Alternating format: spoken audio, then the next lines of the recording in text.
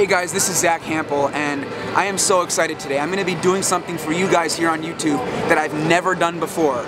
2 games at 2 stadiums in one day. I'm outside Camden Yards right now in Baltimore. The game here starts at 12:35 p.m. against the Minnesota Twins, and after this, I'm going to be racing about 40 miles south to Nationals Park. There's a night game there against the Seattle Mariners. So it's really rare for the Major League schedule to work out this way, where you can go to 2 stadiums in one day. I've done it a handful of times over the years, mostly in New York. Shea Stadium, Old Yankee Stadium, I did that at least once, maybe a few times, and then Citi Field and New Yankee Stadium. In 2011, I think that's the only time that I did this whole 2 stadium doubleheader thing outside of New York. That was Progressive Field and PNC Park, a little Cleveland-Pittsburgh action. So today, yeah, we're going to do Baltimore, Washington, D.C. First time doing this for YouTube. Stadium is opening in about 10 minutes, so let's head on in there. Oh, I didn't hear that.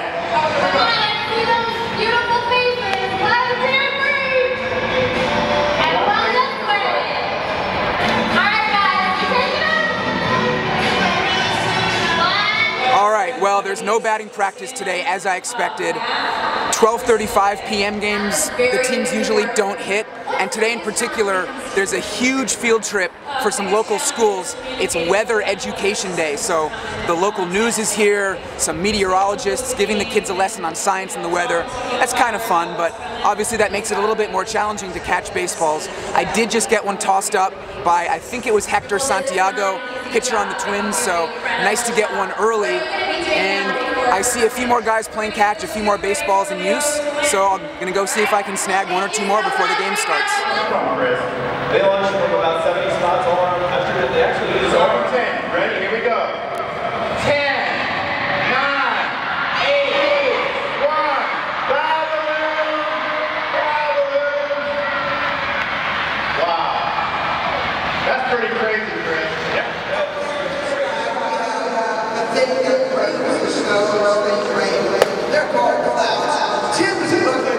Alright, so whenever I enter a Major League Stadium, my #1 goal is to get 1 baseball and keep my streak alive. I think right now it's at 1,309 consecutive games where I've gotten at least 1 ball. So I definitely don't ever want to get shut out. But then once I do get 1, or in this case 2, I start thinking about what my other goals are for the day and what types of balls I want to snag. So the Orioles this year are using commemorative baseballs for their 25th season here at Camden Yards. I haven't gotten one yet, so that's one of my... Oh. Toss one up, please. Toss one up. Thank you. Oh, look at that. I've been dying to get one of these baseballs. A 25th anniversary ball for Camden Yards. There are basically 3 teams this year that have commemorative balls. The Braves, the Mariners, and the Orioles. And I've now gotten all 3.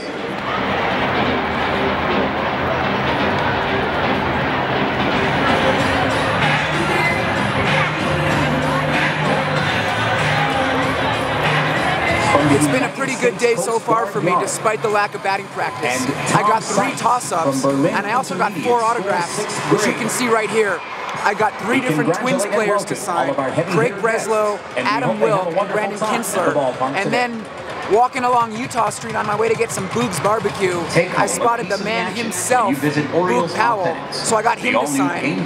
He spent 17 years in the Major League, starting in 1961, mostly with the Orioles. He hit 339 career home runs, so great former player. And we got to chat for a little bit. He told me a really funny story of hitting a guy in the head with a batting practice homer in the upper deck of the old Comiskey, and on the very next pitch, he hit the guy again, and then brought him down and signed some balls. But really cool guy, glad to chat with him and get him to sign. And the game is going to be starting up in just a little bit. Ladies and gentlemen, the umpires for this afternoon's game.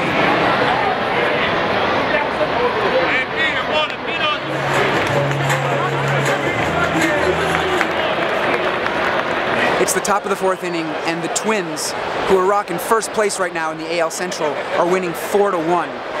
Now, I've talked about how you sort of have to be adaptable to whatever the day throws at you. I was prepared to sit in the outfield.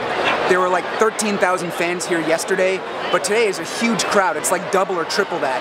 Not much room out there. I'm just not really feeling the home runs. So I've been hanging near the dugout where I bought tickets actually, going for foul balls as well.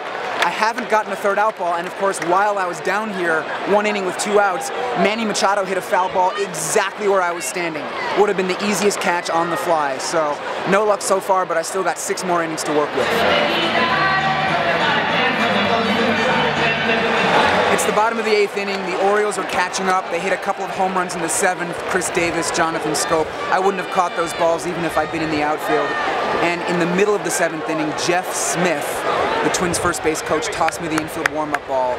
So that's 4 total today. Gave a couple away to kids. And guys, this breaks my heart, but I actually have to leave the stadium now in order to drive almost an hour to Nationals Park to get there for the start of BP, which might sound crazy to some people. Why would you leave a game to get there early for warm-ups? But you know how it goes. That's when all the action happens for me. So this is a rare example when I will leave a stadium early. I hope you'll forgive me, and we will pick this up over at Nationals Park in just a bit. Well, hello from Nationals Park. Had a little bit of an issue getting here, hit some traffic, and that was my fault. We should have left Camden Yards sooner, but I really wanted to stay and try to get a third out ball, and I did, and the timing was really funny. My videographer Brandon was filming me throughout the game. The first 7 innings, balls were getting tossed up every which way, and the moment he left the stadium to go get the car, like a minute later,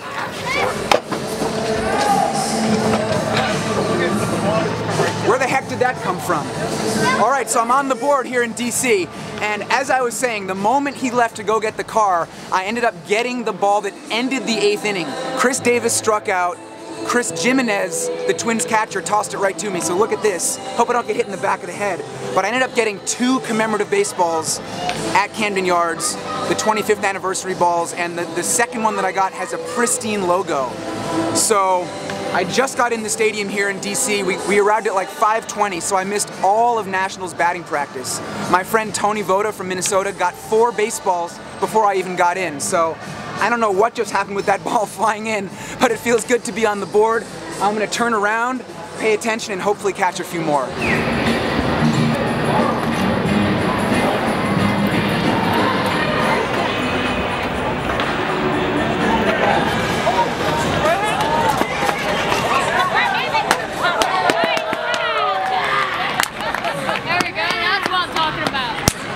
Want this one?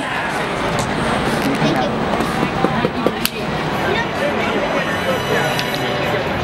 63.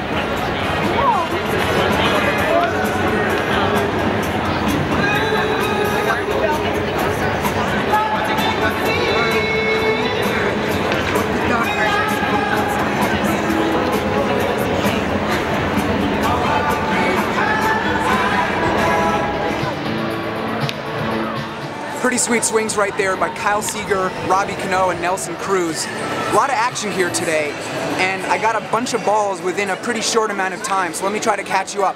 The first one, when I had my back turned and I was talking to you guys earlier, it turns out that that was a toss-up from some random Mariners player. He airmailed the fans, landed in the seats, grabbed that. Then I caught a home run out in left center, not sure who hit that one. Fished one out of the gap with the glove trick, and then James Pazos tossed me my 4th ball, well, not of the day. It's my 9th ball of the day, but 4th ball since I've been inside Nationals Park. So off to a good start, and if I could get one more and hit double digits combined for the day, that would be pretty cool.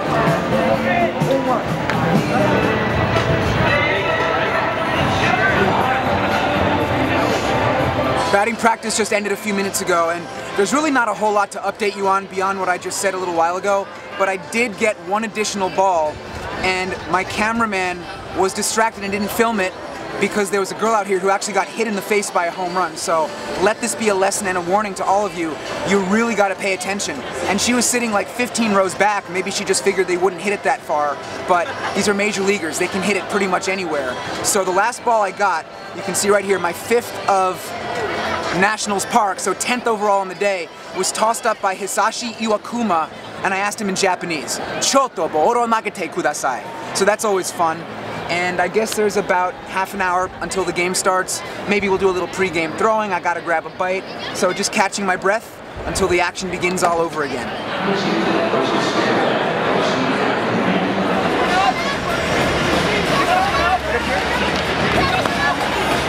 And there it is.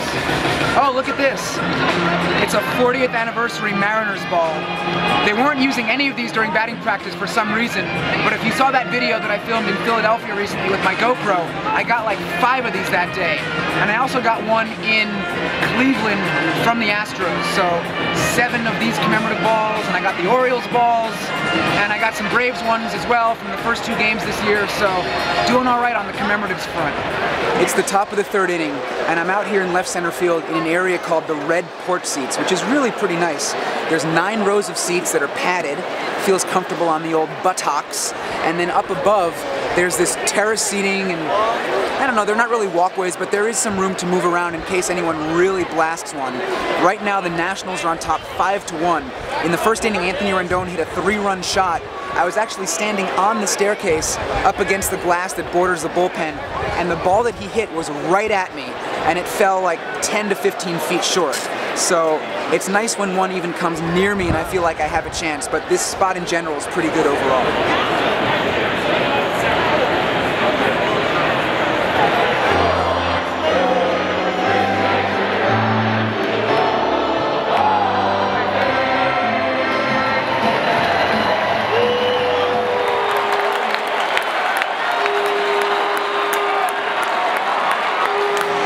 My big crazy day of baseball is over, and let me try to wrap this up for you. First, let me say that the first game I saw today in Baltimore did end as a 4-3 final. The Twins won that one. There were 32,000 fans at Camden Yards, much bigger crowd than usual. My first ball of the day, the one that was thrown by Hector Santiago, was my 200th of the season, and I looked it up.